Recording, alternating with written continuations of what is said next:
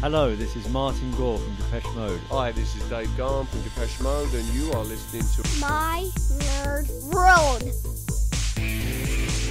And welcome to it. My name is Jon Justice, Depeche Mode, the podcast. Continuing this week's worth of shows as we await the release of Memento Mori on Friday. Tour starts tonight, right? Tomorrow. Tour starts tomorrow. I'm getting my days all messed up. Today's the 22nd. Tomorrow's the 23rd.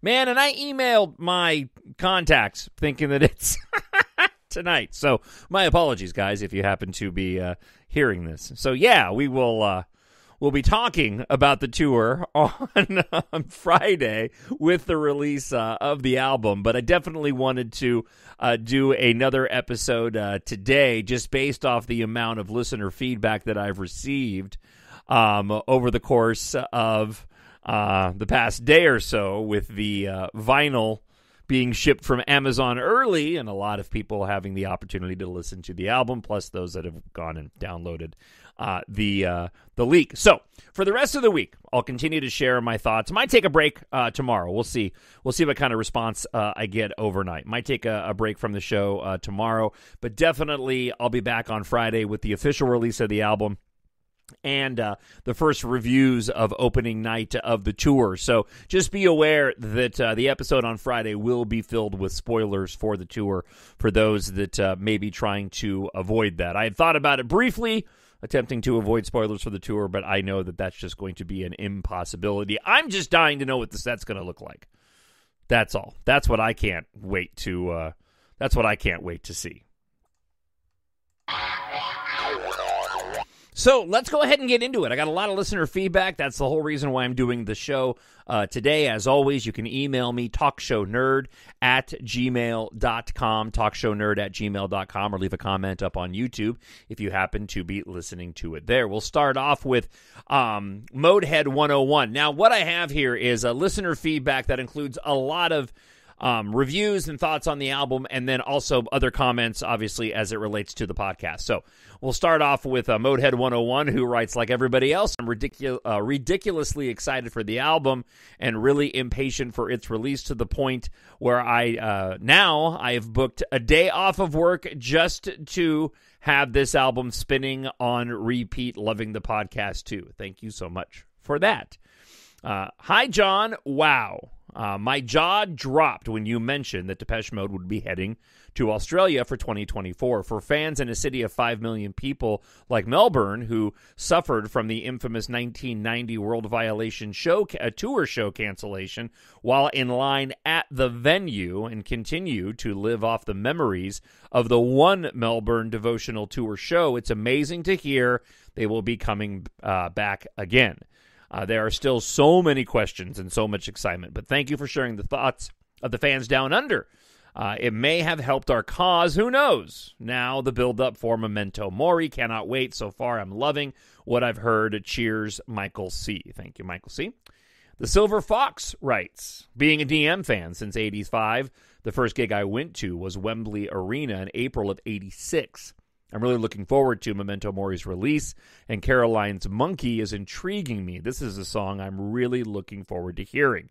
Love your show. I found it by accident, but bravo, and thank you from England.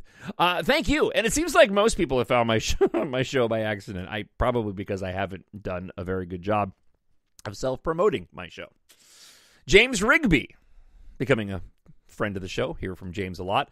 Apparently, I have heard/read that on an interview with Dave in Volt Magazine, Dave said that there's 5 fully recorded and fully fledged songs that haven't been put on the album, not even on the deluxe edition of the album, which I think, for me, is a bit of a strange decision, or even as B-sides for Ghosts Again, singles or future singles. It looks like we're going to have to rely on someone to leak those songs, just like who did for Delta Machine demos, which is a shame.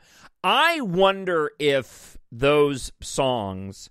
because we heard the same thing, and I mentioned on yesterday's show, Peter 2 on Twitter, T-O-O, had mentioned that I think two of those songs are Gore Butler tracks. I'm wondering if they're holding back potentially for another release. Depeche Mode hasn't done this very often. I mean, you kind of go back to Shake the Disease, and that song ended up on the singles collection at the time, or catching up with here in the States.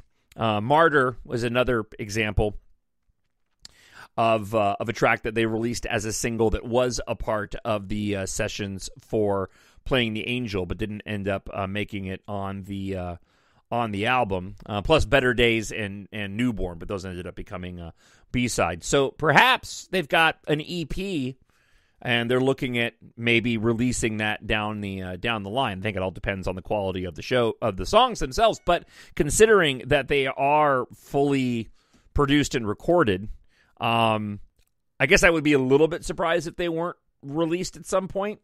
I mean, they've certainly released, songs that didn't make it on the album for obvious reasons as B-sides before. So I guess we'll have to wait and see. If anything, it's something that we can kind of look forward to and anticipate beyond, of course, a brand new album.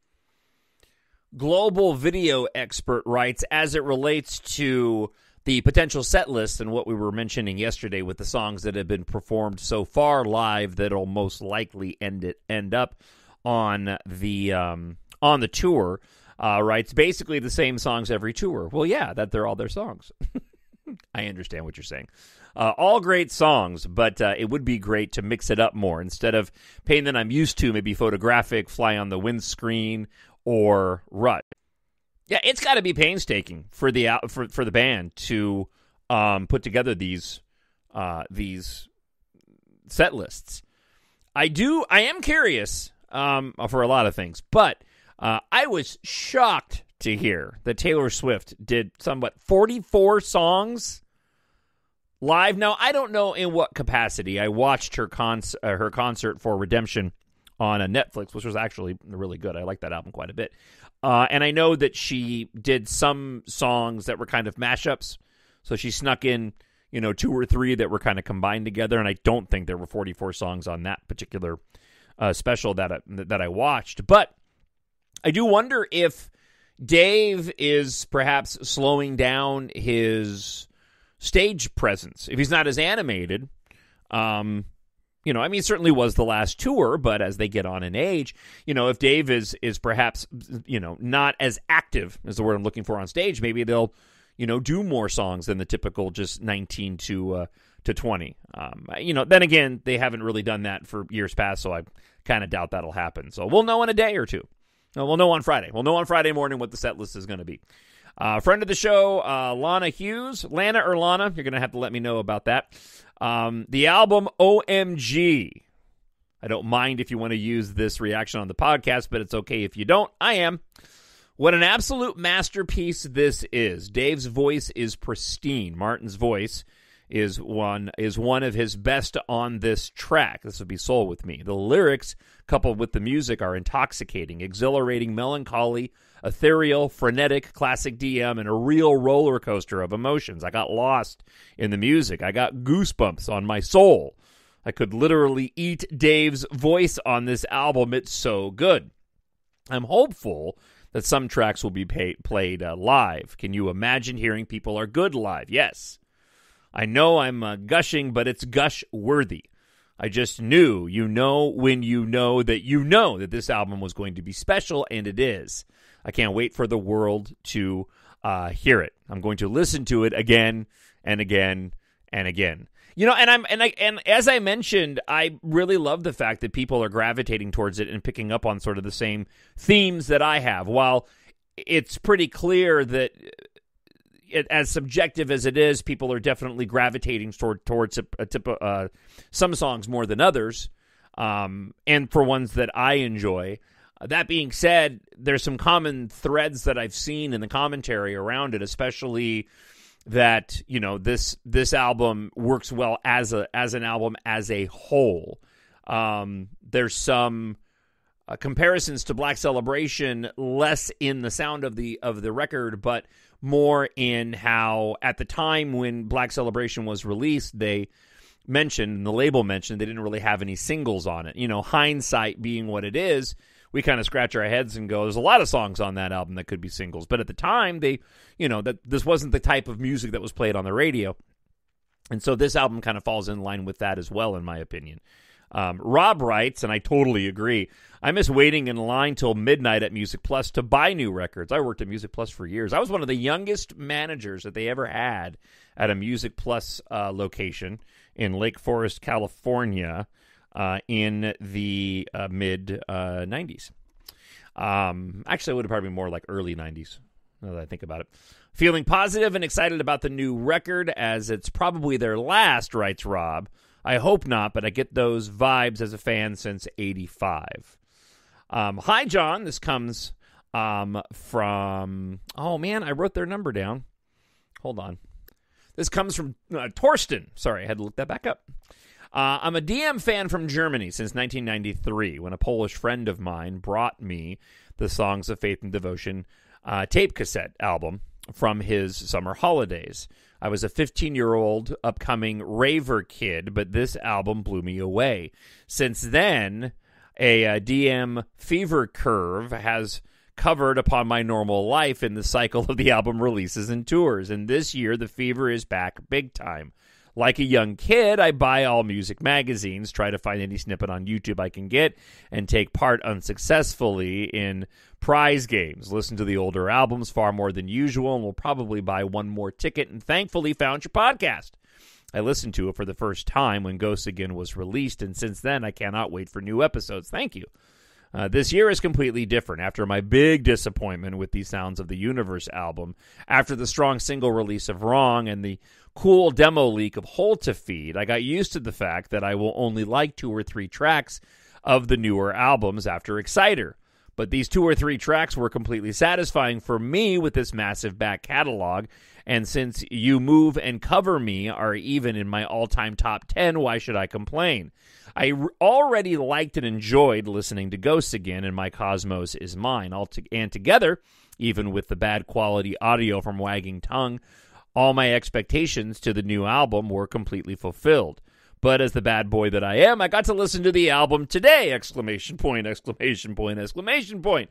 I couldn't resist, and don't worry, I can live with a bad conscience until the moment I will open up my officially pre-ordered album. All that I can say is you are completely right. This album is a pleasure to listen to. Wagging Tongue sounds as I had hoped, and even My Favorite Stranger is good audio quality. People Are Good as Strong, Before We Drown is gold, and Speak to Me is spectacular. It's a pity that Fletch could not have listened to this album. All the best to you and the other Depeches. On Tuesday, I will buy some merch at the Pop-Up Bus, which does a promo tour through Germany, and in June, I will see the boys at least once. Keep up the amazing work on your great podcast. Thank you. Torsten from the south of Germany near Stuttgart. Thank you very much for the email. All right. Now we move over to friend of the show, Stephanie, who writes, I have something to say about Memento Mori. I can't go into the details because I have no idea about these recording and these processes. It's just very subjective and seen as a fan. Here is the text I sent to my husband after the first listen. This is really good, but not mass compatible. Nobody listens to this who is not a fan because he doesn't understand it. Dave's vocals are really great. I love the 2-part harmony in the songs as always. And when Dave sings People Are Good, everything will be all right in time, it will be fine, I want to believe everything he says, even though I know that lyric has a very strong irony to it. Memento Mori is a masterpiece. And there were geniuses at work who complemented each other wonderfully. I would have liked 1 or 2 more songs sung by Martin. Well, I'm absolutely satisfied. The album is fulfilling the expectations I heard after listening to the snippet at the press conference in October. I feel vindicated as to why I chose Depeche Mode when I was 12, and I'm absolutely proud of them. They've done an incredibly good job. Stephanie from Germany. Let's see. Simon writes, 7 out of 10 from me. The best thing this side of playing the Angel. Strong finish to the album. People Are Good has a great bass line. Before We Drown is cinematic. Never Let Me Go, filthy. Speak to Me, which is one of the best endings to a DM record in a long time. That one hit hard and brought me to tears. Consistent listening, which has been missing. Not a fan of Caroline's Monkey. Cannot wait to get a proper mastered version on Friday to blast through a decent setup. I've been a big critic of recent albums, but this brought DM back home to me. All right. Johannes writes, "Hey, John, thank you for the great pod. Thank you. As a DM fan since the early 80s, I just have to say I love Memento Mori. Always You is on repeat here. What a brilliant track."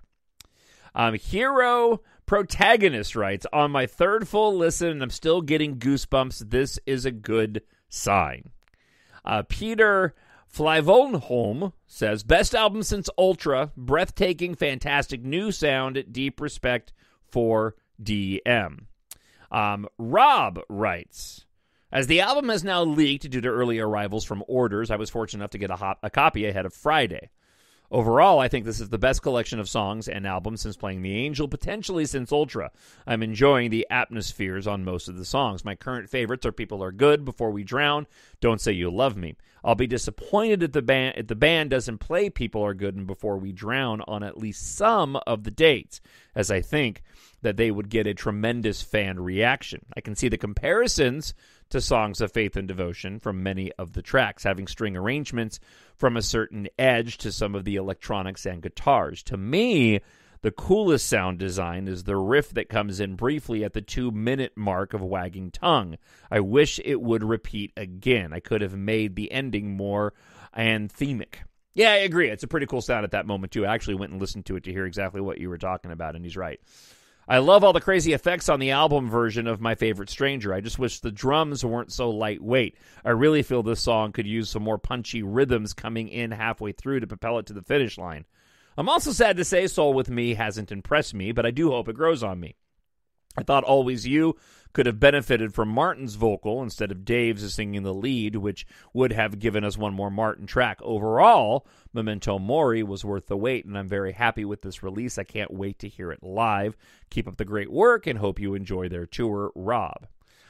Thank you very much, Rob, and appreciate you writing in. Barry Dabovic writes, "So I just heard Before We Drown, well done. This is not groundbreaking, but I'm really enjoying along with People Are Good and Ghosts Again. The only other track I've heard so far is My Cosmos Is Mine, which I expect to skip when I get the CD." Friend of the show and music maker himself, Michael Tennant, writes, "I don't get the comparisons to Delta Spirit or Universe. This is definitely its own thing. So far, my favorite is Before We Drown." Yeah, I don't get the comparisons to those either. But thank you so much for the email. Andrew MP writes, "I've had the opportunity to listen to the album several times today, and it has exceeded my expectations. It is the best DM album of the 21st century, without a doubt." A Broken Frame 1 writes, "Hands down to Memento Mori, probably their best since Violator. Lots of craft working in synths, and this is awesome. Don't Say You Love Me brings me to tears. Every single track is so good. I want to thank God, Martin Gore, and Dave Gahan for such a huge pleasure. I wasn't expecting this, really not." Saulius Bulotus writes, "It is a good album. It is a good album, actually. Sorry. From the Sounds catalog, it does sound a little bit like Sounds of the Universe. Interesting. At least I can understand the comparison in the best possible way. It's like a hybrid between Sounds of the Universe and Songs of Faith and Devotion. Sounds of the Universe sounds, Songs of Faith and Devotion, atmosphere, depth level, not necessarily similar. And it looks like this time they focused more on the songs, melodies, and voices rather than the sounds and how it sounds. Usually they always focused on that part when talking about records. For me, the standout tracks are Don't Say You Love Me, great ballad, gives me vibes of Nancy Sinatra, Bang Bang My Baby Shot Me Down. My Favorite Stranger, great up-tempo atmospheric track. Soul With Me, the best Martin lead track in a while. Before We Drown, New Cover Me, maybe slightly better. People Are Good. Gets way better on every listen. The synth beat is on another level. Thank you. Let's see. One more to share with you. This comes from Amy. Amy writes, it's been a joy to listen to this album today. I really love it in its entirety. Not that I love every song equally, but as a whole, I think it's well done. And I can see it as an album that will really go back to that I really go back to like I do with Songs of Faith and Devotion and Ultra. There's definitely some retro-type DM sounds, and it's definitely more synthy than the recent albums in some songs, and very atmospheric. I don't feel that it's flat-sounding, but really well-rounded sonically, if that makes any sense. I think my least favorite track is Wagging Tongue, and probably next Caroline's Monkey and Speak to Me. It's not that I hate them, it's just that they're my least favorites, but I suspect that to change. I do like that part in Caroline's Monkey that is somewhat reminiscent of Clean when they say sometimes. Also, when Dave sings that the monkey coos in her ear, I was like, what? There are several ooh words on this album, and I don't remember hearing many or any ooh words before on the albums. The first time I heard that in my ear, I was thinking that I might like Dave doing ooh sounds in my ears, but I digress. But it was just an unexpected word and sound. Yeah, the People Are Good one was the one that really stuck out to me. People are good. Oh, in the beginning of Wagging Tongue, Amy goes on to say, sounds like the Who, you better, you bet. Just that beginning bit, the intro. I still hear Barracuda at the start of My Favorite Stranger. I watched an interview today with David Martin and Zane Lowe from Apple. Yeah, that was a good interview. And Dave saying that the lyrics to Speak to Me are somewhat sarcastic. I've listened to that several times today, and I'm not quite picking up on it yet. Yeah, I did when I went back and listened to it. Dave had talked about when he says, I'm found, he meant it as being sarcasm. And when I went back and listened to Speak to Me, I understood what Dave was talking about. It can be hard to tell what song is my favorite. I agree that Ghosts Again was a great first single, probably the best choice, and I do love it now. But I'm loving Never Let Me Go, and I think it may be a single as well. I'm getting a bit of Nine Inch Nails' Interpol vibes from the guitar-sounding work on it. Lyrically, it's definitely Depeche Mode, but it's a banger, as the kids might say.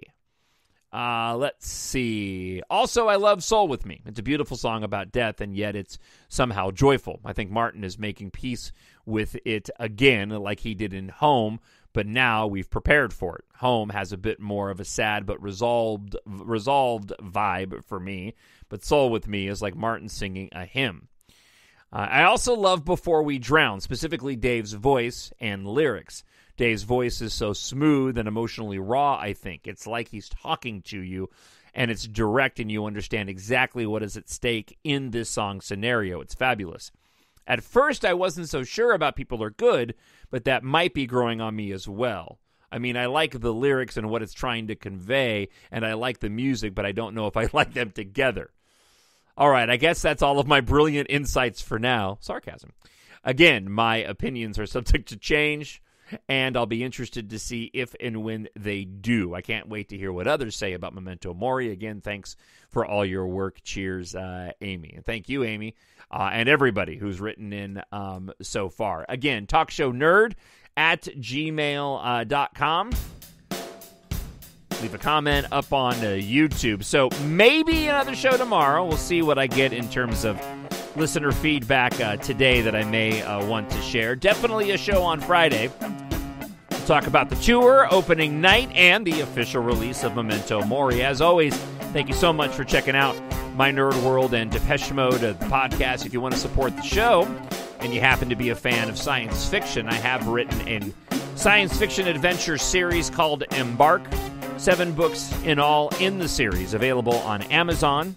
Look for Jon Justice and EMBARK. Great for ages 11 and up, but it's written for adults. The main character in EMBARK Book 1, by the way, Taft Guardia, is a massive Depeche Mode fan. It's set in the future at a time when the music of my generation is popular, similar to something that they did inside of Ready Player One. So there's a lot of direct and indirect Depeche Mode references throughout EMBARK Book 1 and the entire series.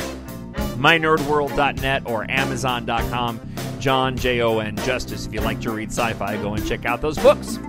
Ebook, paperback, hardcover, and audiobook, all available for the entire series. Talk to you guys again real soon. I hope wherever you are happy, you are healthy, and you are safe. Bye.